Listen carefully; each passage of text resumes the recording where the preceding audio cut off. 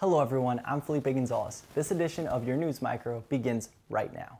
Firefighters work to stop the Jake fire from spreading any further.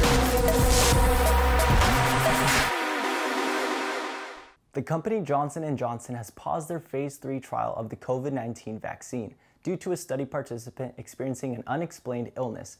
The patient is being reviewed and evaluated by their internal clinical and safety physicians, and information will be sent to the Data Safety Monitoring Board. Matai Mammon, head of the Global Research and Development at Johnson & Johnson's Pharmaceutical Division, states the company does not know if the patient received the vaccine or a placebo. The company says it is not uncommon for clinical studies to undergo a temporary pause. Mammon says the company is still learning and developing more information about the illness, and it will take a few days minimum to gather and evaluate details regarding the case. If you have been waiting to upgrade your iPhone, now is the time. The new iPhone will be ready for pre-order starting October 16th and in stores November 13th. The phone features a new magnet that will make charging quicker and more convenient, shatter protection that is 4 times stronger than before, along with an improved camera with night mode, great for nighttime photography.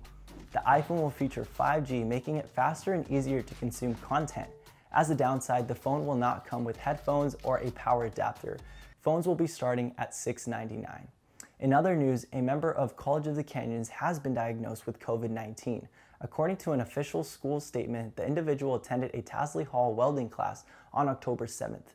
This welding class is one of the few courses offered this fall that had a limited number of in-person classes available. School officials have conducted contact tracing and notified the people who were in Tasley Hall that day. Those individuals have been asked to self-quarantine and not come to campus for 14 days.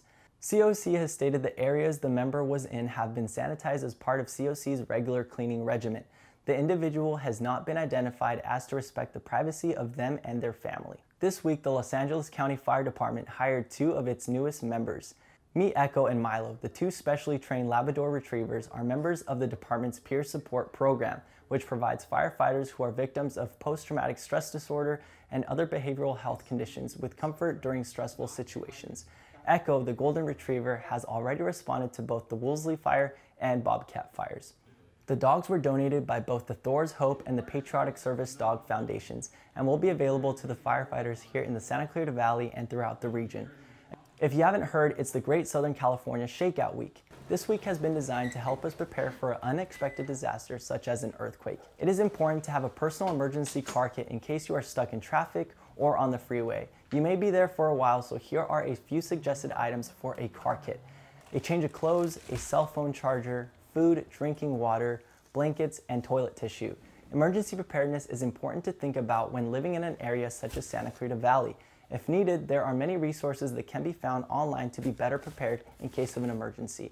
And that's it for this edition of News Micro. For Canyons News, I'm Felipe Gonzalez.